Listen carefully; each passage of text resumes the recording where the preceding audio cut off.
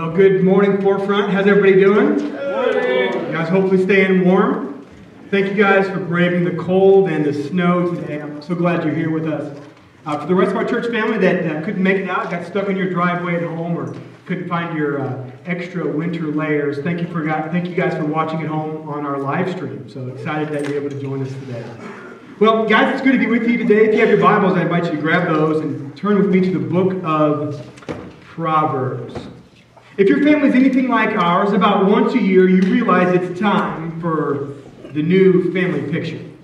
And for us, it usually hits in the fall time. We realize here pretty soon we're going to send out Christmas cards, and it's coming quick. So let's go ahead and get our family photo together. And hopefully for all of you, it's as easy as it is for us. You know, you just pick the place you want to go, show up somewhere beautiful, pile out of the car, one picture, and boom, it's time for lunch. Right? Actually, it's the exact opposite. Picture day is probably one of the hardest days of the year. I know, anybody agree with me out there? It's a really challenging day. There are normally tears involved, lots of whining about the outfits that mom picked out. You know, you can't find that second shoe of the pair of shoes you really want to wear. You're murmuring about the hair bow, and that's just me. That's just me. Not to mention all of the things the girls have to do to try to get ready. And then you get out to the place where you want to take the picture, and it's either 100 degrees outside or it's -3 with a wind chill. And I guess at least when it's that cold, the wind kind of dries the tears, kind of freezes the tears, right? It makes it a little easier. One of the kids always falls and scrapes their knee. That always happens. But after an hour or so and 2 memory cards and about 300 pictures, you go home hoping that you have the perfect family picture. You go home hoping that you have the one that you can put on Facebook, because that's where it really needs to go, and hang on a canvas on your wall. But here's the thing. When you get home and you start looking through all of those photos, and all of a sudden you find the one, something changes, doesn't it? When you find the one, all of a sudden you realize that all of the tears and all of the scraped knees and all of the pain was totally worth it, because you have that perfect picture to send out in your Christmas card and to hang on the wall of your living room.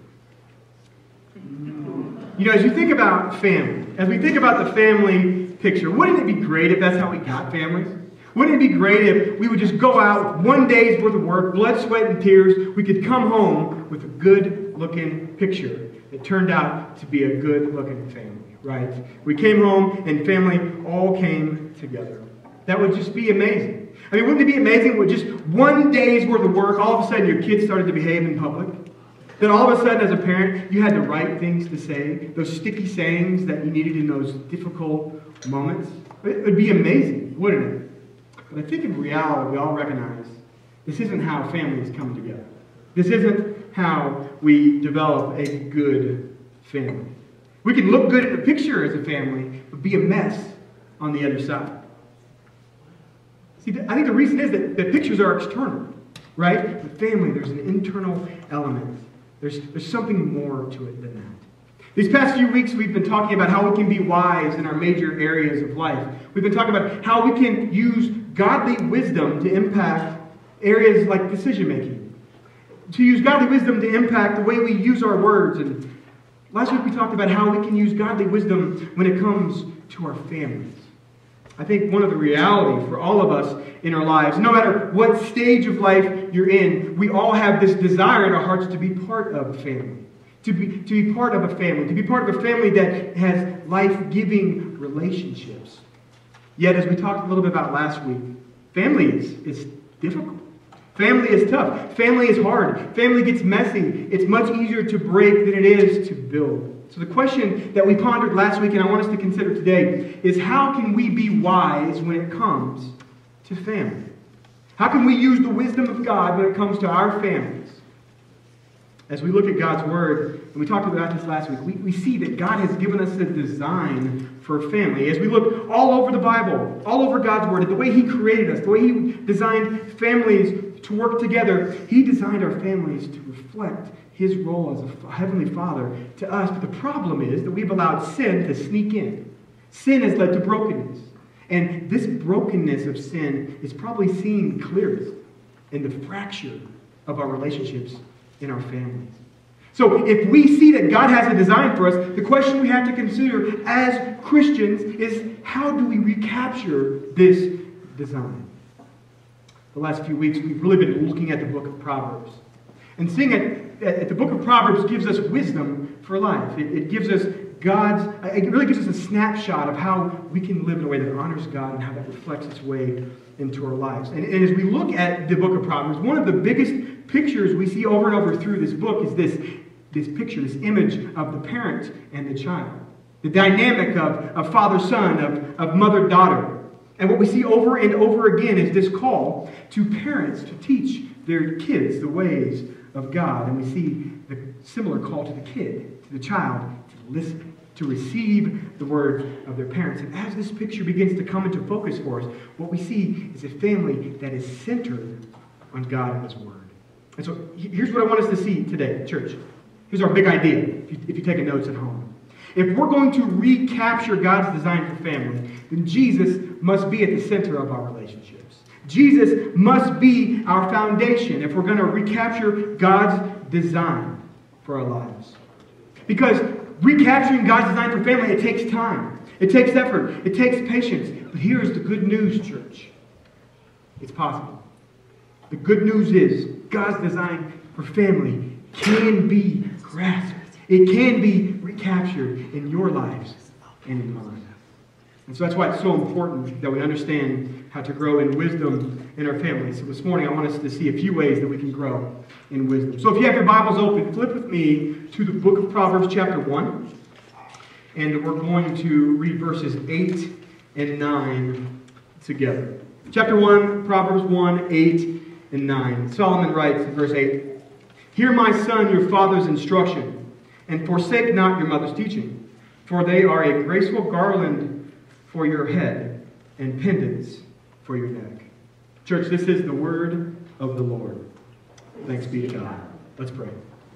Heavenly Father, Lord, thank you for today, this time for us to join together to open your word together. Lord, I pray for our church family that couldn't make it in today because of the cold weather and the snow. I pray that everybody is home safely, wrapped up in a comfortable blanket or jammies still with a hot cup of coffee and the live stream on. And I just pray, Lord, that you just keep everybody safe as we come and we go to church together this morning.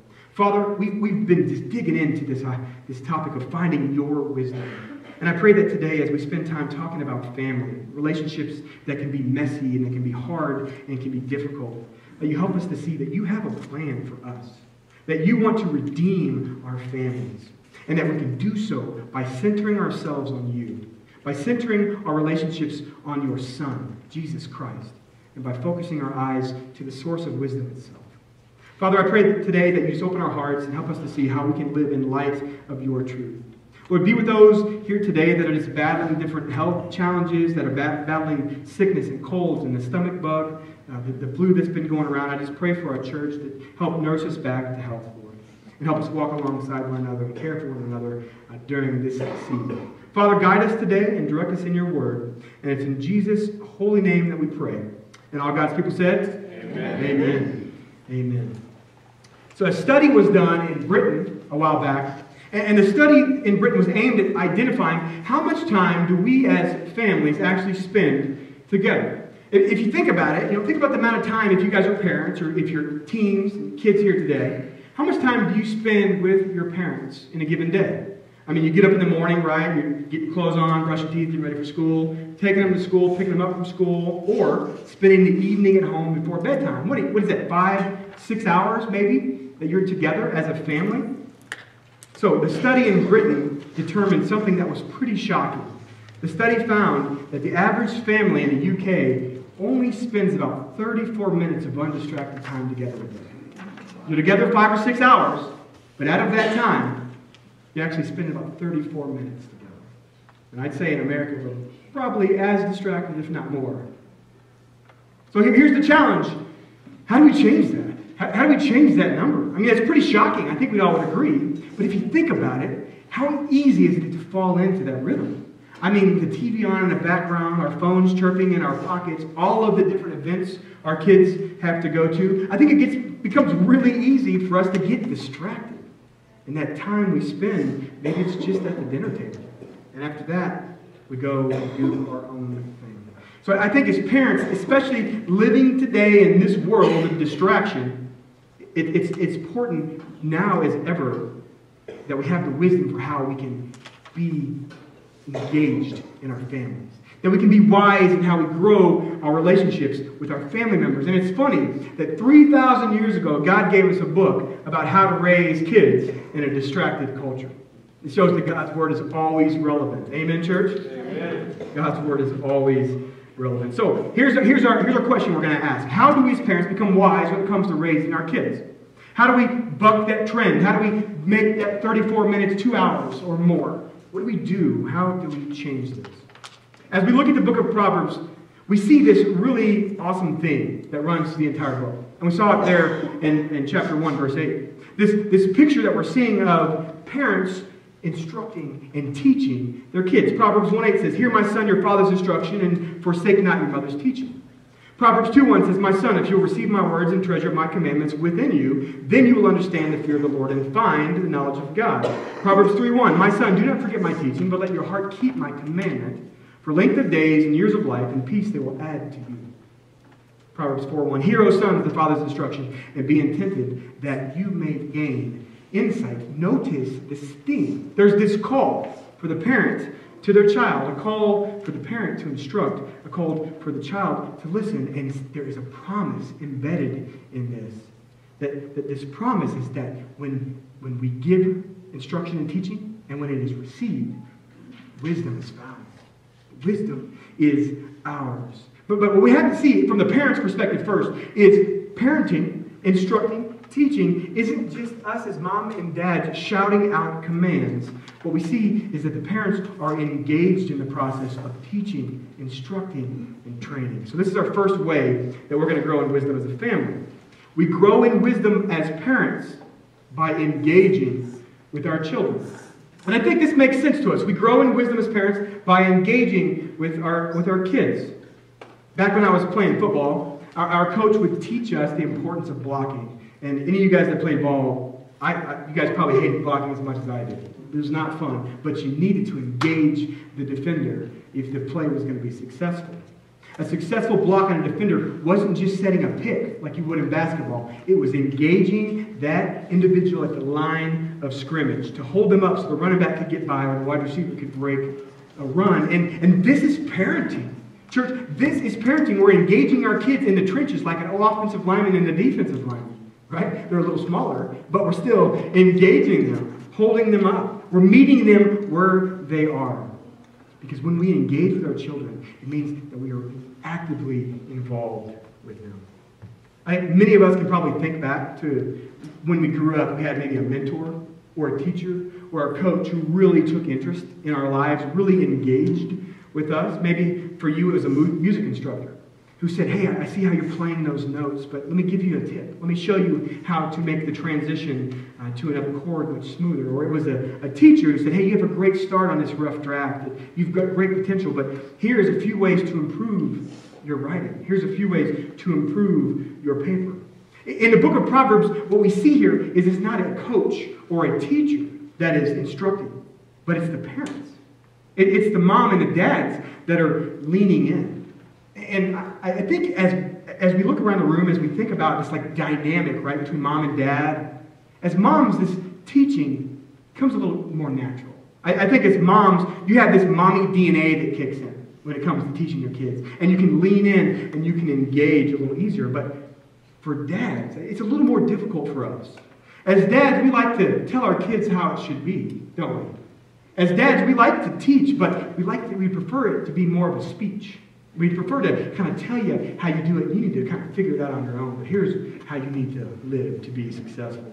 And I think it's much easier for us to give a speech, but then be a little more hands-off. But if we look at God's Word, we don't see that. We see that dad and mom are both engaged. They're both leaning in. Proverbs 1:8 says, "Hear your father's instruction. Do not forsake your mother's teaching." Church, how are our kids going to hear the wisdom of God if we're not speaking? We've got to be engaged. We've got to be speaking. Proverbs 13:24 says, "He who withholds the rod hates his son. I mean, that's pretty harsh.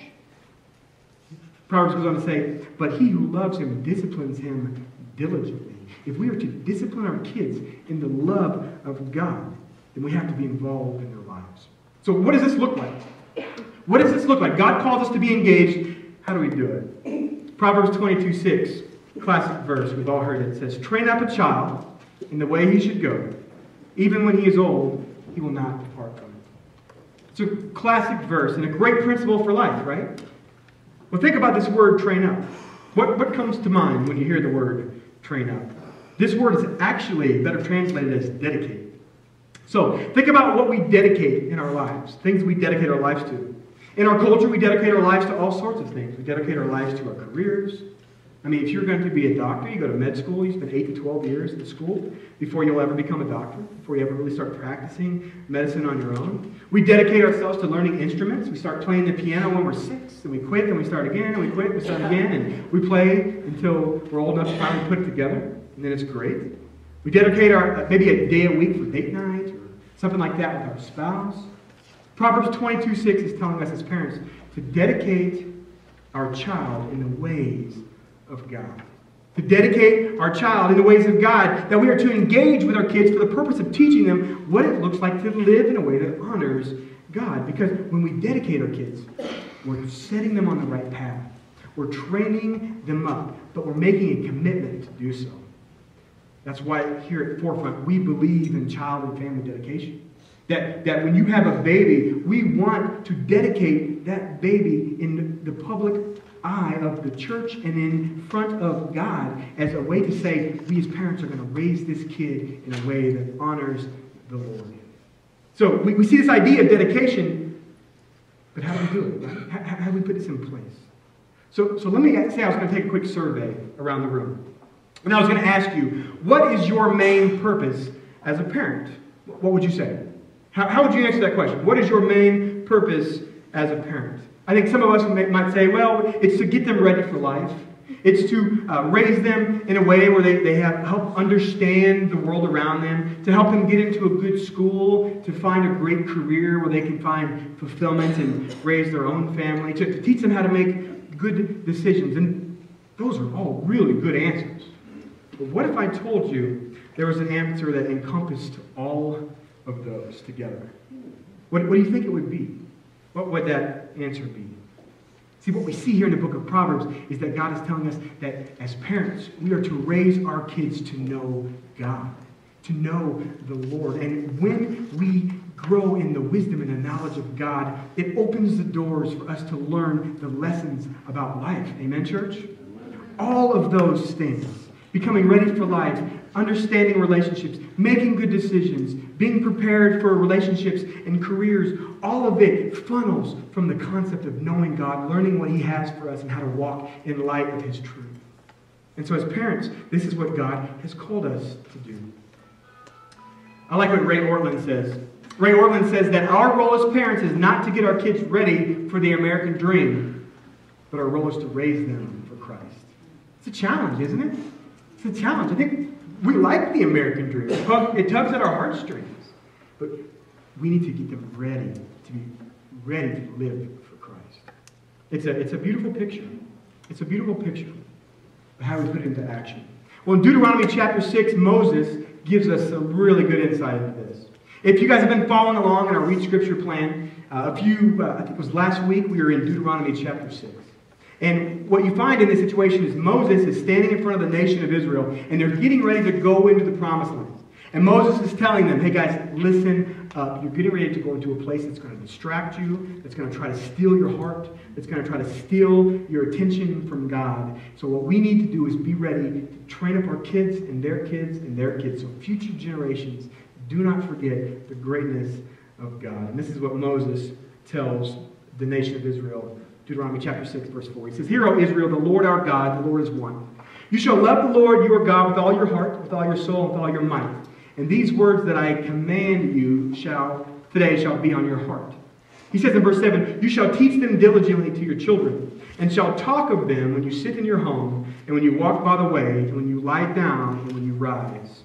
You shall bind them as a sign on your hand, and they shall be as frontlets between your eyes. You shall write them on the doorposts of your house and on your gates. Notice what God is saying here. He's right here showing us how to put this into action. He shows us how to engage and how to raise up our kids. And we do this in everyday life, in everyday conversations, by pointing them to the amazing things that God has done. See, church, we don't have to take our kids to a conference to train them up, to show them what it looks like to follow Jesus. We talk to them when we're at home. We talk to our kids in the car on the way to school or on the way to church. We ask them what they learned at church on the way home. We talk to them and pray with them before they go to bed. There's no magic formula here. It's just being engaged in the lives of our kids. Chuck Swindoll says that each day of our lives we make deposits in the memory banks of our children. So the challenge to us as parents is, what are we depositing today? What am I going to deposit tonight? What am I depositing tomorrow? God is saying is that we keep the things of God in front of our kids and in front of ourselves. We're not going to forget them.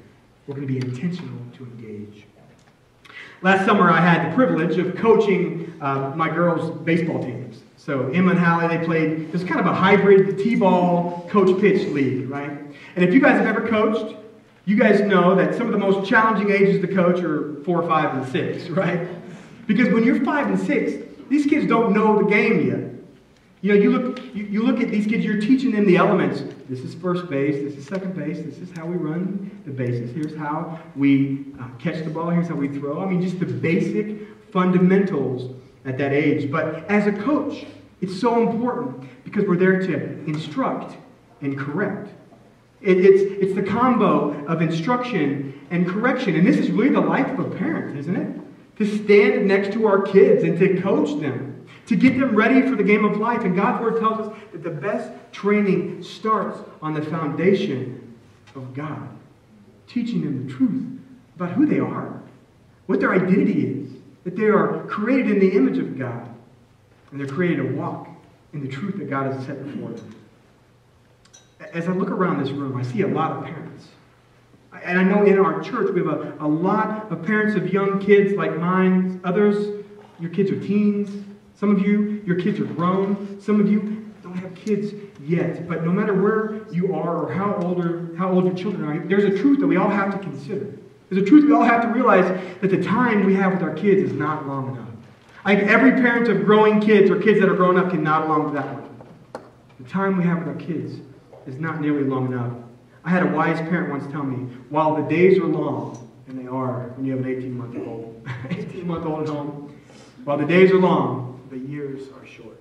The years are short.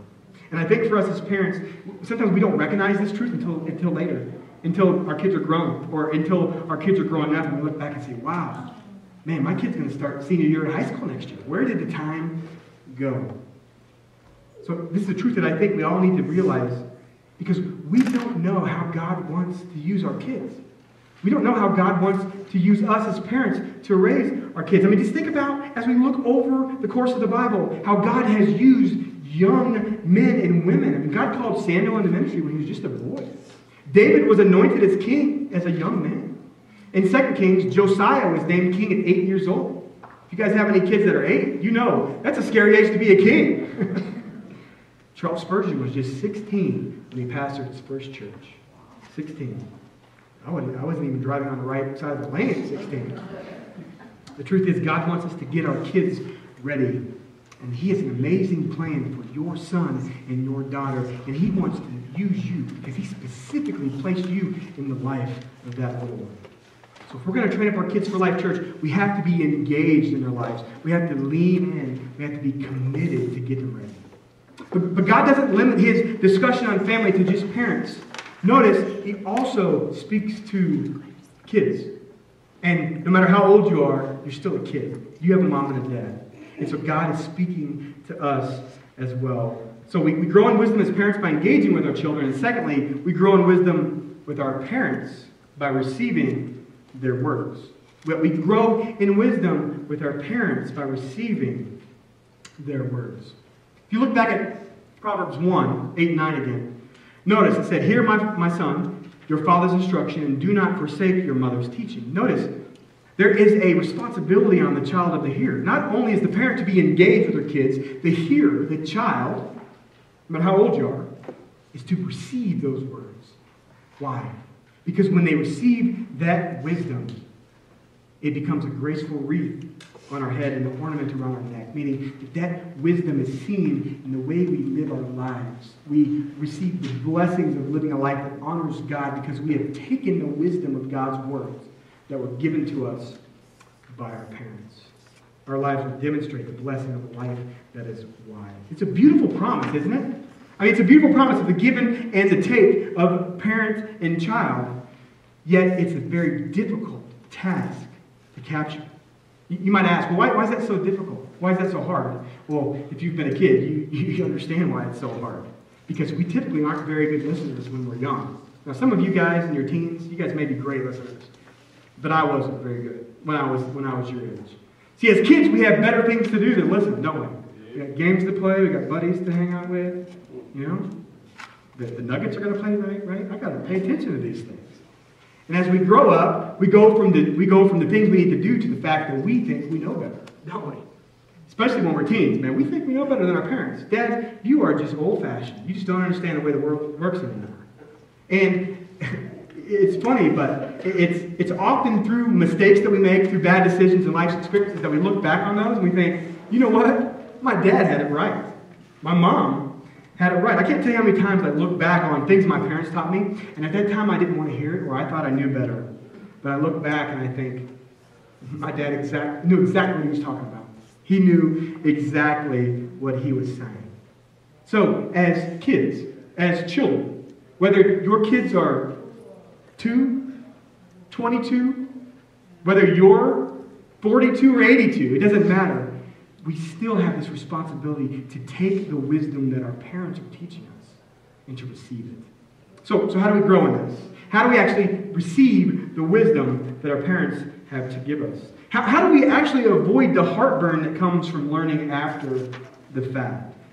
Some of it's life, right? Some of it just, that's the way the world works. Our parents tell us things, we make a bad decision, we see that our parents were right, and we change our action next time. But I'm convinced that some of the indigestion that we get from making bad decisions comes from our own failure to listen. It comes from our own arrogance and our own pride. So, church, if we can just become better listeners, we can avoid a lot of the heartburn. We can save a lot of money on Tums down the road. Solomon tells us in Proverbs chapter 2, verse 1 through 5. Solomon says, "My son, if you receive my words and treasure up my commands with you, making your ear attentive to wisdom, and inclining your heart to understanding. Yes, if you call out for insight and raise your voice for understanding, if you seek it like silver and search for it as for hidden treasures, then you will understand the fear of the Lord and find the knowledge of God." Notice that picture. It's like a wide receiver catching a pass from a quarterback. The father calls his son to receive his words, to incline his heart to understanding. That's something we have to do. We don't naturally incline our hearts to our parents' teaching. We have to force ourselves and to search for knowledge. Proverbs 15:20 says that a wise son makes a father glad, but a foolish man despises his mother. So what makes for a son or a daughter that is wise? Proverbs 2 says is that we receive the words of our parents. And that's by being good listeners. Exodus 20:12, one of the 10 commandments God has given us is to what? Honor who? Your father and your mother. How we honor our parents, we honor them by showing them respect. And one of the ways we respect them is by receiving their words, by taking it to heart. Unfortunately, I think we live in a culture today, if you turn on your TV, watch a movie, watch any of your sitcoms on major networks, you're going to see that the world has painted a very sad and negative picture of the parents. Every TV show, every movie, they love to show the picture of the dad who's some out-of-touch dad who's not really plugged in, as some mom who's over the top, maybe even a bit ridiculous. And so our kids see this as they watch TV and they think, man, that must be how my parents are going to be. That must be what real life is like. But church, we have to battle that in our culture. We have to stand in front of that. And this picture of family misses the mark on so many levels. We have to be intentional to know that culture is wrong. To teach our kids that God's Word has a perfect picture for parent and child and how we can work together. So listening to our parents is one of the ways that we show them honor and respect. Now, listening obviously doesn't mean that we do everything they say, but when we listen, we take it into account. We weigh it into our decisions. And chances are, if you're like me, you look back and say, yep, my mom and dad were right again. Again. You know, when I think of this dynamic between mom and dad and son and daughter, I think of, you know, I'm on my sport references right now because baseball season's coming. I think of a catcher. You know, think of a major league catcher. You know, if you watch a good catcher, they're going to receive the pitch from the pitcher, no matter where it is. You know, it doesn't have to be a strike across the plate. If it's in the dirt, they're going to snag it. They're going to lean from one side to another to receive that pitch. And sometimes, when it is in the dirt, they're going to fall off balance, but they're still going to do their best to catch it. But they show honor to the pitcher by making sure they catch the ball. It'd be pretty disrespectful if the catcher just knocked the ball off to the side, wouldn't it? Of the pitcher. Like a pitcher, our parents sometimes are going to throw us pitches in the dirt. They're not going to all be strikes across the middle. Sometimes they're going to be balls on the outside. But as children, as kids, we're respectful to receive the wisdom that our parents give us. And we honor it by taking it in and considering it. By catching the ball and receiving their words. So church, we don't only grow in wisdom as parents by engaging with our children, but we also grow in wisdom with our parents by receiving their words. Third, I want you to see third here. We grow in wisdom as families when we point one another to Jesus. That we grow in wisdom as families when we come together and we point one another to Jesus. As we've seen here in Proverbs 1, it's this beautiful promise. This beautiful promise that if we as parents are engaged with our kids, and if we as children are receiving the words of our parents, then wisdom will be seen in the way that we live. But I don't want us to miss the verse that comes immediately before this. If you've got your Bibles open, look with me. Proverbs 1. The verse that comes right before this is Proverbs 1:7. And Proverbs 1:7 says, the fear of the Lord is the what? Beginning of knowledge. If we're going to impart wisdom and knowledge to our kids, in church, we have to be wise ourselves. We have to be wise ourselves. We have to go to the source of wisdom itself. You know, I've had a lot of discussion with parents over the years, and they'll say things like, you know, I really need to get my kids into church. I really need to get back into church so I can start taking my kids, so they can start learning about God, so they can hear all the things that I learned when I was a kid. And it's a good attitude. It's a good focus. I mean, the parents obviously see that it's good for their kids to learn the ways of God, but I think those parents are missing the most important part. That in order for their kids to learn about God, they need to be the ones that model it for them. I mean, have you ever been on an airplane and you get ready to take off, and the flight, you know, the stewardess comes on, or one of the people on the plane comes on, and they say, okay, guys, we're going to give you instructions. Here's how you latch your seatbelt. And if the cabin loses air pressure and the masks fall down, make sure to put your mask on before you put your mask on the person next to you. Why do you think that is? Why do I put my mask on before I put it on my kid? Because if I pass out because I can't breathe, I'm not going to get it on my kid, right? And the same goes for teaching them the ways of God. If I'm going to teach my kids the way of God, who Jesus is, then I need to be putting my mask on first. I need to be growing in my relationship with Jesus first. As a church, we love having your kids. As a church, we love the privilege of training your kids up in the way of God. It's a privilege. It's a blessing. It's what we exist for. But we have to see, church, if you guys are parents or grandparents or aunts or uncles or one day hope to be what we teach your kids on Sunday for the 1 or 2 or 3 hours they're here, it's got to be supplemental to what you're teaching them at home. It has to be, church. That's the way that God has designed it to be. So as parents, we need to be the ones modeling it at home first. Billy Sunday says that to train a boy in the way he should go, you must go that way yourself. To train a boy in the way he should go, you must go that way yourself. So let's ask the tough question. How are we doing in that? If you're a mom or a dad, an aunt or an uncle, grandma and a grandpa, how are we doing in modeling that for our kids? Do they see that in us? If we're going to grow in wisdom with our families, church. We need to be personally growing in wisdom ourselves. That means we need to personally be seeking the source of wisdom itself, and that is Jesus Christ. Amen, church? Amen. Proverbs 14:26 says, "In the fear of the Lord, one has strong confidence, and his children will have a refuge." When your kids see you seeking after God, your kids are going to take notice. And they're going to find their hope in the one who gave his life for them. So, where do we go from here? Where do we start?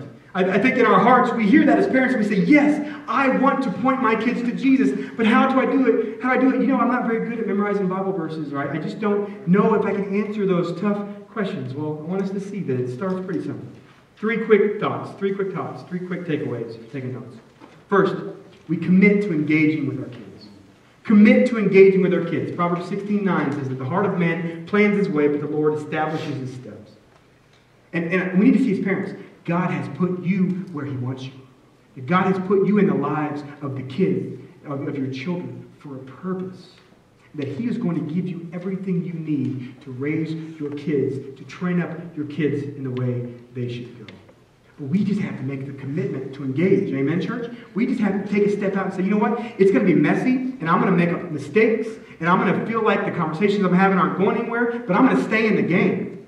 I'm not going to give up. I'm going to commit to staying engaged. I'm going to pray about it. I'm going to take in as many resources as I can, but I'm going to commit to staying in for the long haul because I know God's going to work through me.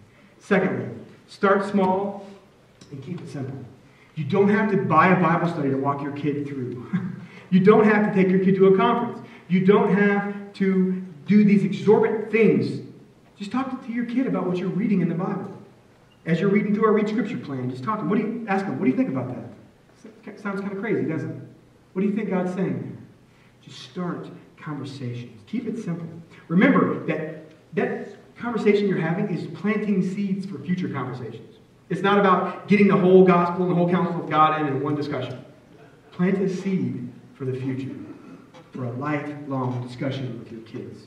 Third, be intentional to create space for discussion. So think about it. I'm committing, I'm keeping it simple, and then I'm just being intentional.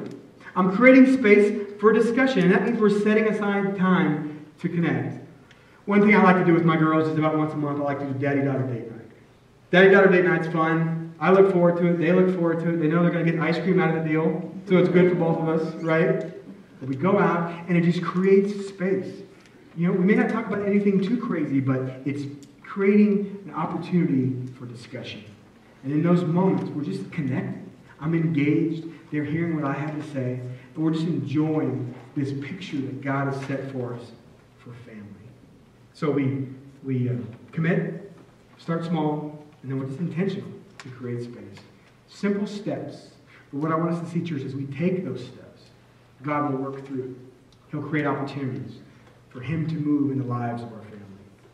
Church, again, as we close, if we're going to recapture God's design for family, Jesus must be at the center of our relationships.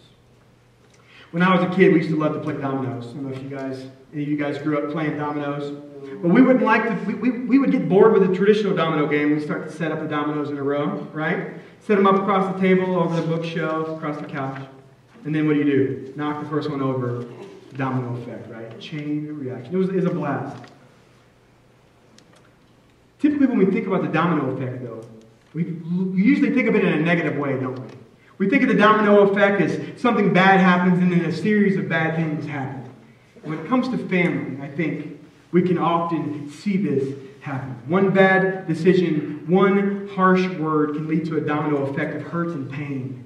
Broken families and strained relationships between mother and daughter, father and son can occur, and then sometimes we just throw up our hands and we just give up. But what I want us to see, church, is that the domino effect can also be a chain reaction for good. Because can you imagine how we as a church could impact our culture if we as parents leaned in? If we changed that trend? If we turned off the distractions? If we committed to make that 34 minutes of undistracted family time a day 2 hours? How could that chain reaction change your family? How could a changed family change your neighborhood and this church? It could be incredible. So my friends, each of us walked in here today in different family situations. Some of us are in the middle of a tough season with our family. Some of us are in the middle of heartbreak and pain.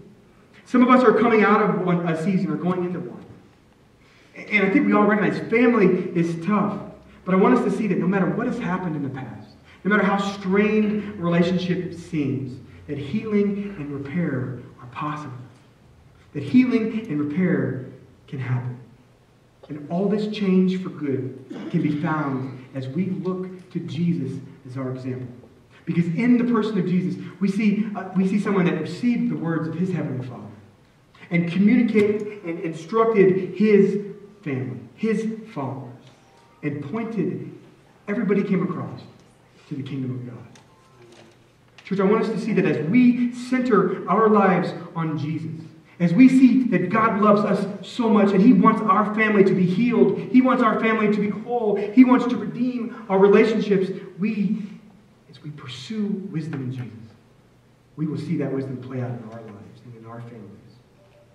And we can lean in and see God do amazing things. God wants to redeem our relationships. But to do so, we need to center that relationship on Jesus. Amen, church? Amen. I pray this week that we can take these steps forward. That as parents, we can engage. As children, we can listen. And as families, we can show Jesus to one another. And when we do, when we make God the center of our home, when we make Jesus the foundation of our relationships, we are walking in the wisdom for life. And we will find wisdom for my family. Amen, church? Amen. Let's pray.